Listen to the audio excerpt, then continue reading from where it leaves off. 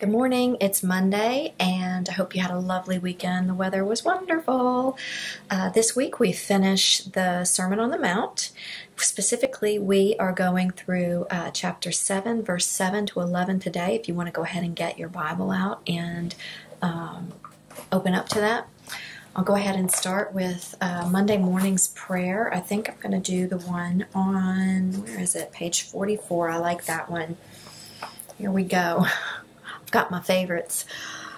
Oh, just and faithful God and Heavenly Father, I praise and honor you from the depths of my heart that you have allowed me to rest and sleep safely this past night, and that through your fatherly love, you have awakened me again, refreshed and healthy. It is my heartfelt prayer that you would graciously protect me, together with my dear family and all Christians, from all evil and danger to the body and to the soul, that every day I may be found in your will. I commend myself, my body and soul, heart, intellect, will, and thoughts, all my efforts, my life and death, and everything that I am and have, into your divine protection. May your holy angels be and remain by me, that no misfortune of body or soul may assail me. This grant me for the sake of Jesus Christ, your dear Son. Amen. I like that. So today, what we are reading is, it's titled, Ask and It Will Be Given. And it has to do with prayer. I think we have to get it out of our heads that God is somehow stingy or tight-fisted with his mercy, his grace. He delights in bestowing his blessings and giving us his blessings, so much so that he gives his blessings to all, just like Father Jerry said yesterday in his sermon that the rain and the sun, the rain falls and the sun shines on all, So not just the people who are his children, who are in Christ, but everyone, whether they believe or not, his enemies. Wake up and breathe in his air. They drink his water. They are living on his earth and being blessed, whether they believe it or not. He loves to give that much. So this is what that's about. Let's go ahead and read it. Chapter 7, verse 7. Ask and it will be given to you. Seek and you will find. Knock and it will be opened to you. For everyone who asks receives, and the one who seeks finds, and the one who knocks it will be opened. Or which one of you, if his son asks him for bread, will give him a stone? Or if he asks for a fish, will give him a serpent? If you then, who are evil, know how to give good gifts to your children, how much more will your Father who is in heaven give good things to those who ask him? This is the word of the Lord. And that last line, it's verse 11, if you then who are evil know how to give good gifts to your children. Evil, he's talking about sin, someone who is not perfect like he. So if you who are sinful, if you know how to give people that you love what they most desire, imagine how he knows and how he loves to give. Think about at Christmas or birthday when you, of someone that you love, and you think of the perfect gift. You know exactly what they want. And my daughter Sophie did this for me for Mother's Day. She knew my heart, and I think she had heard me say a long time ago how much I loved something. And she had the perfect gift. And it just blew me away, and she was so tickled to give it to me. And that's our Father. Oh, and by the way, it was a brownie pan that makes only square, all corner pieces brownies. It's got all of these sections in it, so every single brownie is a corner piece. So Anyway, that's what that was. And she was tickled. So that's the same with what he's saying here with verse 11.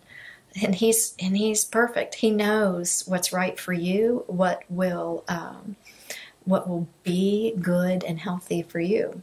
Imagine. So kids have asked me before, well, if he already knows what we want, why do we have to ask? And that's a good question. Everybody asks that question, I think, at some point, because, you know, it sounds like that makes sense. Why doesn't he just give it to us? Well, if he just gave us automatically every single thing that we need and want without ever having to ask, we wouldn't really think about where it's coming from or why we have it. It's kind of like the people who are not in relationship with God, and they're just given things and they are not grateful to him for that. There's not a relationship, and that's what he desires the most, is a relationship, to get to know us. So this verse 7, ask and it will be given to you, seek and you will find, knock and it will be opened. Those verbs, ask, seek, knock, in the original language, in Greek, it implies kind of a continual, as in a keep on asking, keep seeking, keep knocking, keep doing it, not just the once. Keep doing it, because he wants you to continually come to him for every single thing. Because when you do that, you start to change your thinking. You change here, and you understand that it's all coming from him. And the other thing about that is, you know what? Another thing that I've been asked is, I've asked for things and I didn't get it. So how is that true? How is this right? And that's a good question too. We have all at some point done the same thing. I asked him and I asked him and I asked him, and he said no. He answers. He always answers. Sometimes he'll say no. A lot of times it's not yet. He always answers. So it's kind of like when my middle daughter, Sarah, was itty bitty. She wanted earrings just like her big sister. And she was little. And she asked, and I would never have gone to just take her to get them without her wanting them. So she had to ask, first of all. And she asked, and I said, no, not yet, not yet. I don't think you're ready. So then she kept on asking, not that day, but later on, a few weeks later, she kept asking, and I kept, I don't think so. I don't think you're ready. Because there's a lot involved. When you get earrings, every day you've got to turn them, you have to wash back, front, turn. A couple times, 2-3 times a day you have to do that. It's a lot. So anyway, she kept asking and kept at it and kept at it. And I think she was getting more and more worked up about it. But at one point, it wasn't too much further down the road, she asked, and I said, yeah, let's go get those. Let's do it today. And it wasn't that I changed my mind. I knew the first time she asked, she wasn't ready. And it wasn't that she grew up a lot. It wasn't like years down the road. I think she was in kindergarten. But in her asking over and over and over again, she was changing. She was understanding that, yeah, I actually do want this. This is something I want. And by the time I finally said, okay, now you can.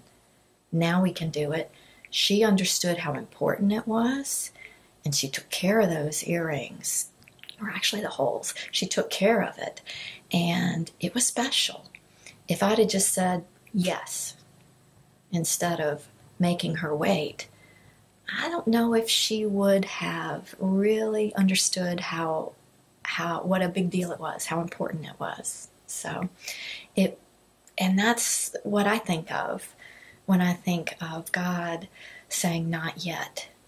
It's not that he isn't changing his mind. He doesn't change. We are changing. I am changing.